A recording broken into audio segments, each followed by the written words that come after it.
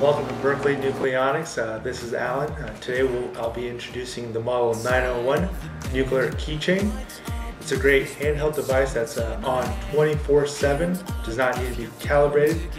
You'll be notified about the amount of radiation you're exposed to through audible clicks. Hello, this is Berkeley Nucleonics, and I'm going to show you the model 901 Keychain radiation detector.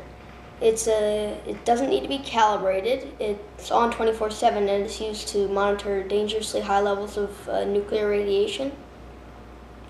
It's very helpful in the event of a nuclear disaster when there's large amounts of radiation.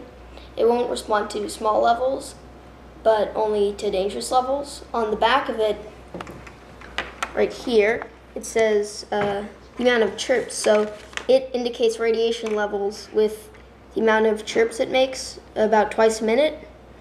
So one chirp would be 0.1 rem per hour, and you can be exposed to that much this is the time of exposure, so you can be exposed to that level for 41.6 days.